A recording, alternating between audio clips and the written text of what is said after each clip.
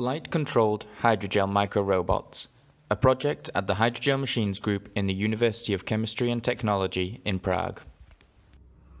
What you are seeing here is a microscopic crawling robot, a little smaller than the width of a hair.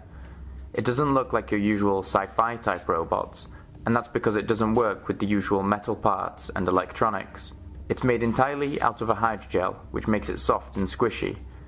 It is driven with a focused laser light and steered by alternating which leg responds.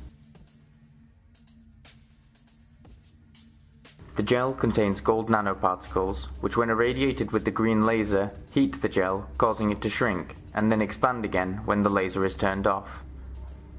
The crawler then moves by changing its friction with the surface during these shrinking and expanding cycles. The crawlers are produced using a microfluidic technique, stop-flow lithography, which can produce thousands of crawlers in 1 hour. UV light initiates a polymerization reaction in a pre-gel solution, forming a hydrogel with whatever shape we design. We can make robots in many shapes, which define their functions. Here we use the crawler as a micromanipulator, organizing blocks that are similar in size to biological cells.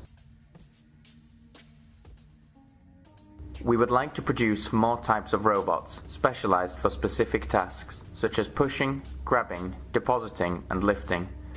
In doing so, we could create an analogy to a construction yard on a microscopic scale. The future generations of these microrobots will find applications in a range of fields, including medicine, where they could non-invasively manipulate tissue on a single-cell level. This could revolutionize areas such as implantology, tissue engineering, and non-invasive surgeries.